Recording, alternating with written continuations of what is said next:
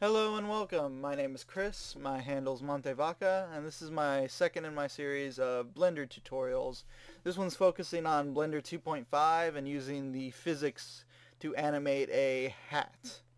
To expand on that, the idea for this came from, for some reason, me deciding that I wanted to animate a hat flopping back and forth like it would flop back and forth on the Swedish Chef on the Muppet Show. If you guys have ever seen that, his head goes back and forth and his hat flops back and forth with it. I have no clue why I decided I wanted to do this, but I just did and tried to figure out how to do it and got something that I think is semi-close. So let's show you what I got. We're going to open up Blender. This is the scene that everybody starts out with when you open up Blender. Normally we'd delete this box, but we're going to actually use this box. So let's keep with that. First thing we want to do is come up here to Blender Renderer. Change it from Blender Renderer to Blender Game. This is a means of which to access some more robust physics. There's a couple ways that Blender does physics, but the new 2.5 version actually has this Blender Game version, which is kind of interesting. Starting out, the first cube that we're going to want to use is going to have a static physics space, which that's what all objects start out as. So we're going to keep that. But what we're going to want to also do is come down to object constraints and find rigid body joint. So we're going to add a rigid body joint to this cube. Let's go into wireframe so you guys can see. You can't see anything at the moment until you hit display pivot. And this will show you where anything that we connect this rigid body joint to is going to pivot from. And if we look at this, we don't necessarily want it to pivot from the middle. So let's try changing it to under Z. I want to change it to, just let me type it, damn it, sorry. 1.1. Okay, and that should be just above the square. Okay, so we've got that. Before we I'm going to change the name of this to bottom. And then I'm going to hit Shift D, copy, and now we got a second one, which I'm going to call mid. And before we move on, we're going to copy this again, but before we do, let's come back here to the physics panel. Instead of static, we're going to want to change this to a rigid body. And when we do that, that adds a physics profile to this. Take note, we're not going to need to do this time, but if you ever change the size of the squares, you're going to also want to change the radius of under the rigid body. This is the radius of, I think it's just basically where it goes to check to see if something's touching it. So if you change the size of the cube, it's still going to have a larger radius than the actual size of the cube, and that could cause problems.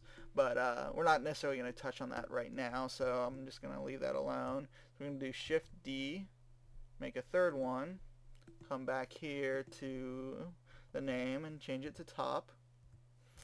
And it should, because we copied it from that other one, have a rigid body, yes.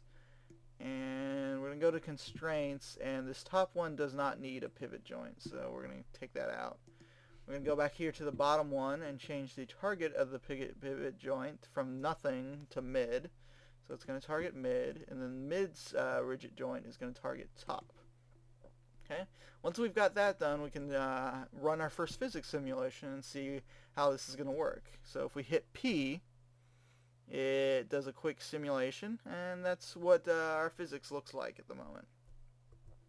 I want to change a little bit of the position on these. I'm going to try and make them, sometimes you want them slightly staggered to let them flop a little bit easier. Also, I think we're going to want to separate them slightly. I think that's one of the reasons. Let's see if this gives us a good flop. Yeah, I like that better. And so it's a it starts off slightly more higher up, well, not like parallel or whatever, but I also separated the boxes a little bit. It gave us a little bit better of a flop. So once that's done, what we're going to want to do is, that's the physics simulation for the animation, but we're going to need to constrain this to a rig, and then constrain the rig to our eventual hat. So, but the first thing I want to do is just create something that was going to represent our hat, which we're just going to do a simple cylinder for now. Later on, once you understand how to do this physics simulation and animation part, we can do a larger, a more hat-like model. But for now, it's just going to be a cylinder. Just keep it simple for now. Let's see, so we want it to be kind of the same size as all this. And again, this is just going to be a giant hat. We can tweak the actual dimensions of all this stuff later, but for right now, that should be fine. Now, once we've got the cylinder, we're going to want to go into edit mode like I just did and click loop cut and slide. So get it going perpendicular to it, and use your mouse wheel to make a few cuts and hit it. And there we go. So that's done a few cuts on that. If we go back to object, the reason we did that is just to give it more of a flexibility when we move it back and forth. If you kept it just with one long square going from bottom to top, it's gonna look really weird when we animate it. So once we've got that done, we've got pretty much the model for our hat done. We're gonna pull it off to the side, and now let's get started on the rigging. So we're in object mode at the moment, so what I'm gonna do is just put my 3D cursor there and do Shift A and put a single bone. I'm gonna now switch back to edit mode. I'm gonna make this a little bit taller.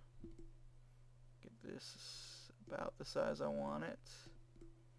And then I'm gonna hit E for extrude and extrude another bone out. Then E for extrude and extrude another bone out. Okay, so we now got 3 bones.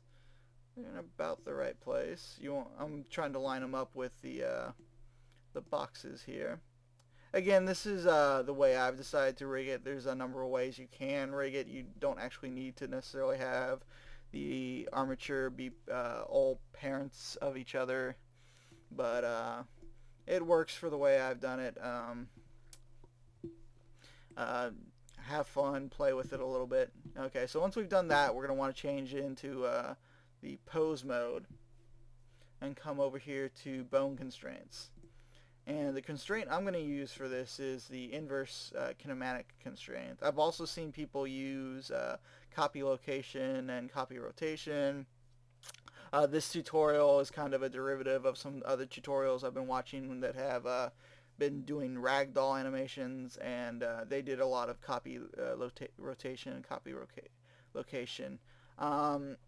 I don't necessarily want it to be rotating with it and doing a few things, so I'm just going to use this inverse kinematic function. It seemed to work for what I wanted to do with it. You guys are welcome to try other things. So for this bottom bone, I've added a inverse kinematic constraint to it, and we're going to target the bottom box with that. And then we move up to the middle bone.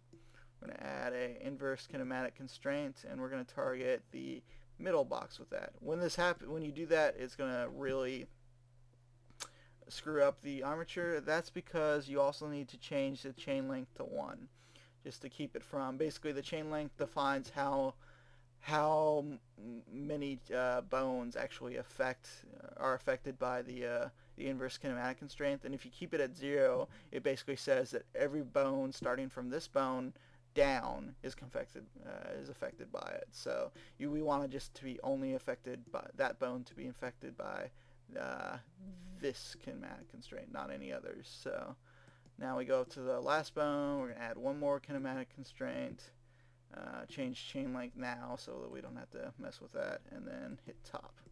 Okay, so our rig is now constrained to the actual physics. And we're going to go back into object mode, And with the rig selected and then the hat selected, we're going to parent them to each other. Oh, but we need to select the hat first, then the rig. So hit Control P, and then we're going to parent it with automatic weights. Oh, wait, actually, we probably want, Control Z. Before we do that, I almost screwed up. Let's get the hat into position so that the weights are applied correctly. Okay, so now we do Control P with automatic weights, and it kind of already deforms it slightly. Once that's done, we can hit, one last thing before we do anything else. Take the hat, we're going to want to come over to the physics tabs of the hat and change it to no collision, because that's going to affect the physics simulation that we run if it has collision on it. So once that's done, we hit before we do anything else, we come up here to game and hit record animation. That's important.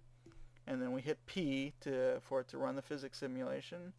And so our boxes are now affected by gravity and come down for a second, kind of flop a bit. And if we hit escape, let's get it into a good view because I fell this way. And now let's go into solid view, and I'm going to hide the boxes as well so that we can have a good view of this. And we play. Now our hat should flop like the boxes do, which is cool. This is nice, but we kind of wanted, the next thing we want to do is have the head bob back and forth and have that affect the flop. So, hey guys, my video ran a little bit long, so we are going to cut this up and continue it in part 2. Thanks.